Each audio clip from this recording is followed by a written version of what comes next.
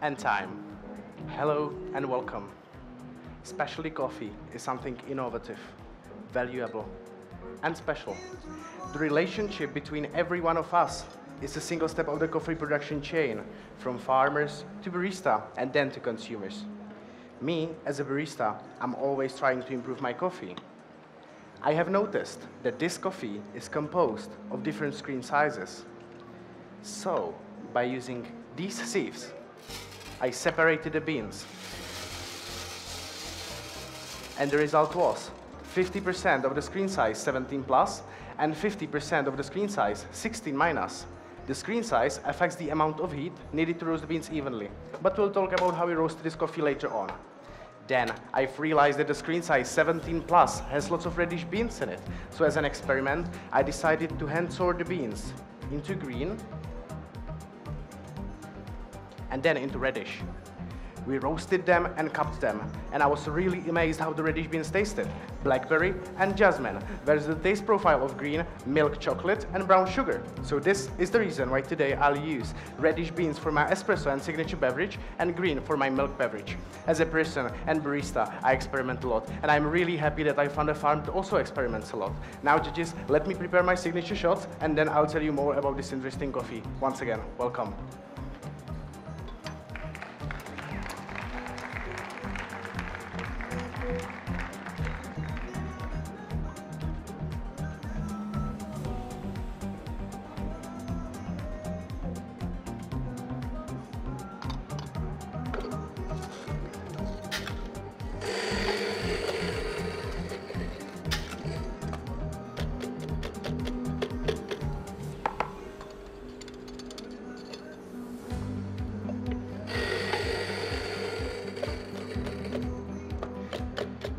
Jamison Savage grows his coffee to its full potential in Chiriquí region in Panama at his farm, Finca Debra.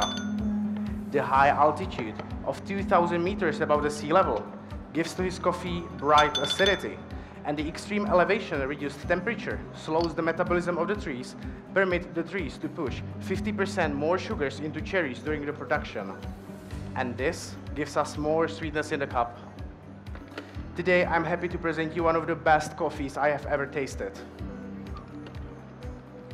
It is an extended duration, yeast fermented, and naturally processed geisha. After careful hand selecting of small amount of dark red cherries with Brix reading over 23, whole cherries are placed into a sealed container with the yeast inoculation strain added. Then, the cherries ferment in a yeast bath for more than 100 hours, allowing the yeast to consume a large portion of the fruit while creating a large amount of aromatic compounds. Then, they are placed on raised African beds where they are slowly shade dried until reaching 10.5% humidity. This process elevates the acidity, enhances the floral and fruity characteristics, and also induces more body in the cup. Now judges, I'll let my extractions to cool down inside the siphon, and I'll get back to them later. And now, inspired by what Jamison did in his yeast fermentation process, I would like to explain to you how I made the first ingredient for my signature. I've used a fermentation method, which doesn't produce any alcohol, and it is called kettle souring. So I took 50 grams of fresh premium pineapple from Panama, and placed it with 6 grams of brown sugar and 50 grams of water inside the jar. Then I added 1 gram of Lactobacillus plantarum bacteria and left this for 20 hours in a temperature-controlled environment of 38 degrees of Celsius. The lactobacillus started the fermentation process, which means decomposing sugars while creating a lactic acid of a very complex profile, and my reduction became more balanced with structured fruity notes and aromatics, such as Jamison's yeast strain did the work of creating unique, complex, and balanced fruity flavor profile in my coffee. So now, judges, I'll use 4 grams of this reduction inside my siphon, as this highlights the tropical fruit notes and also makes the acidity nicely structured.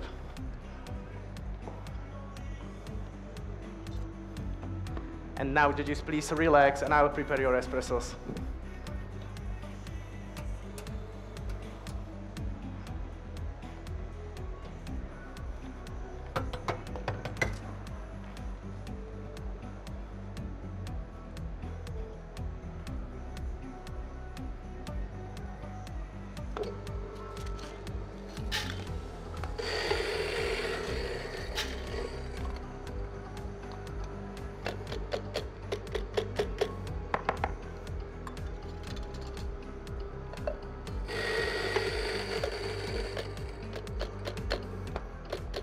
For all of my beverages today, I'm using 20 grams inside the basket to take 50 grams out.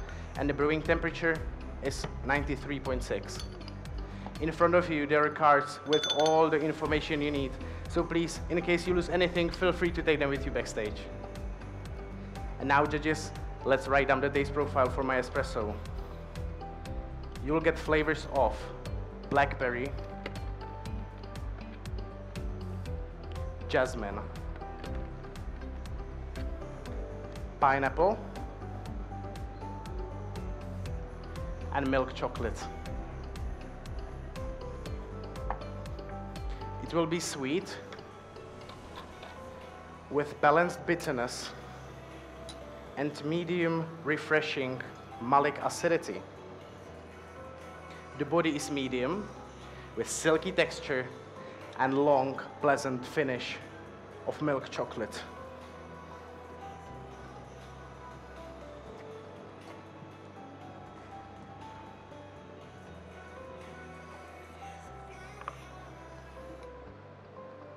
Well, judges, firstly, please evaluate the crema, but wait with tasting until I tell you. And small glasses in front of you are for your used spoons. One for you. The last one for you, please enjoy.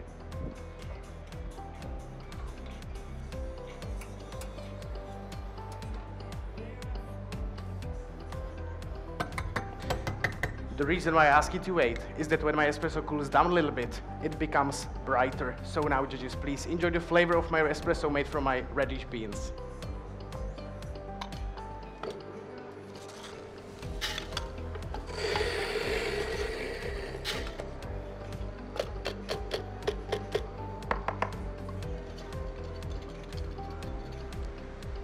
Yeah, please enjoy.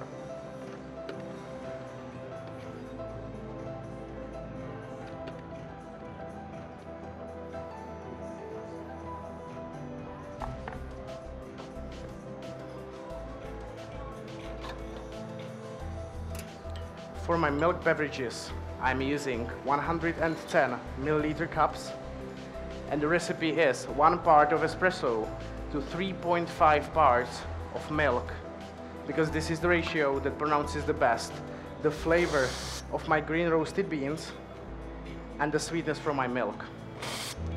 The milk I'm using today is a blend of 2 parts whole milk from a local dairy in the Czech Republic with a 4% fat content, and a 1 part of a lactose-free milk, which is also full fat, because thanks to the lactose-free milk, I'm able to add into my milk beverages the extra sweetness.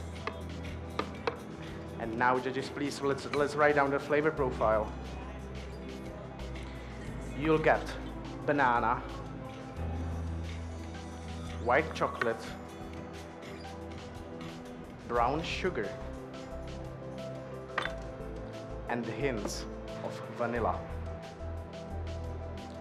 Creamy texture. Full body. And long, pleasant finish of dark chocolate. And now let's talk about roasting. My roaster George from the Underdog, by using a double drum roasting machine and different profiles, achieved more aromatic coffee with greater body. Please enjoy. Paying attention to the convective energy transfer, we used low drum RPM and airflow for the first 3 minutes, and then gradually raise them in order to roast the beans with higher convection.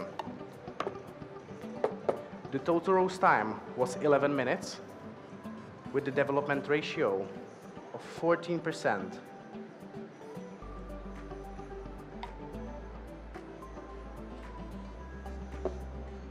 Please enjoy. We roasted this coffee just 12 days ago at a color track of 55, because this is the spot where we got the best balance between transparency of flavors.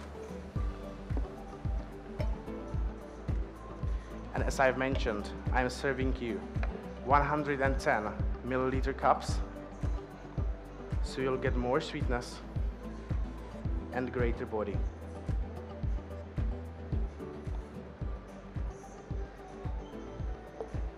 One for you, please enjoy. And the taste description for you once again. You'll get banana,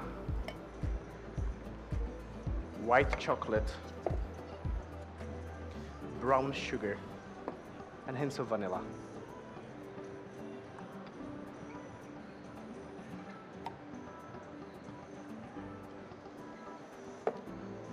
Please enjoy.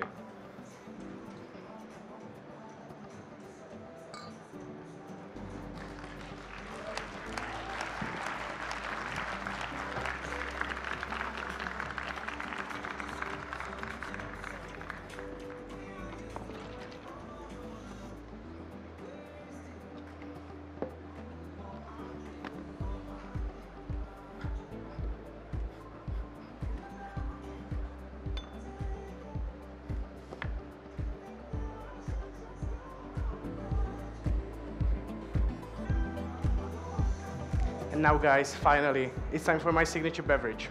In my home country, we have a garden where we grow blackberries. I've selected only the ripest fruit, such as Jamison is doing with his fruit, because I found out the same color gives more clarity. So I took 25 grams of them and placed them with 15 grams of brown sugar and 20 mils of water inside this bag. I sealed the bag to create an anaerobic environment, such as Jamison is doing with his cherries, and then placed them in a sous vide controlled temperature of 60 degrees for 2 hours in order to be homogenized. After that, I strained it to get perfectly clean syrup, and now I am using 25 grams of this inside my siphon, as this highlights in my signature the beautiful red fruit notes that you'll taste today as a raspberry. And finally, I'm blending all together using nitrogen, which brings into my signature creamy texture and also highlights all the tasting notes of my ingredients.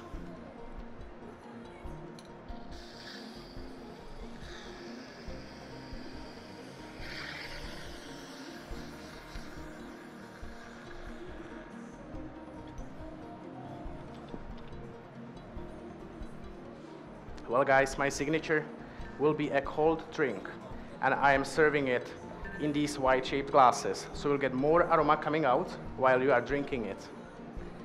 So you'll get flavors of raspberry, jasmine, mango,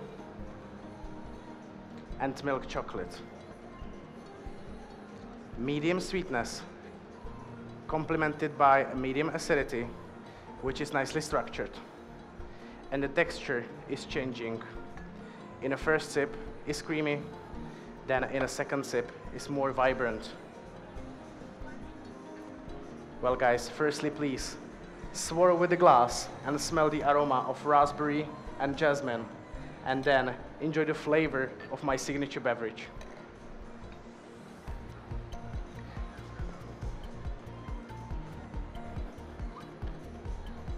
The world of specialty coffee is giving us new opportunities every day, and I am really happy I can be part of it. Thank you very much for your time, and this is my time. Big round of applause for Vojtěch from the Czech Republic. Vojtěch, you just joined me center stage over here. How are you feeling about your routine? Good, good. I really enjoyed it. Is there anything you want to say to your supporters out there still clapping for you? Yeah.